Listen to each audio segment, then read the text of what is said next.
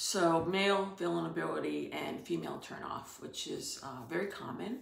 And this is not connected to genders, even though I'm speaking in a gender way. It can occur between any two people who are in an intimate relationship.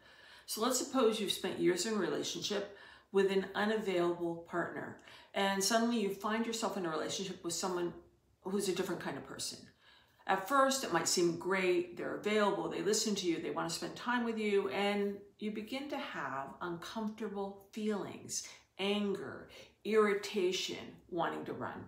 So what's going on? You might be afraid of this new style of relating because it's unfamiliar.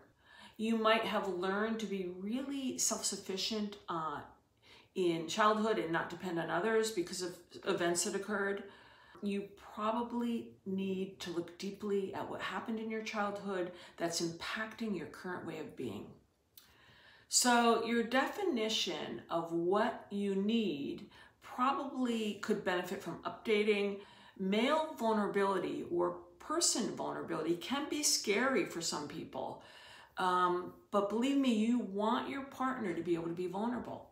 And relational difficulties are often an opportunity to learn more about yourself, to heal, to grow, and to transcend your challenges.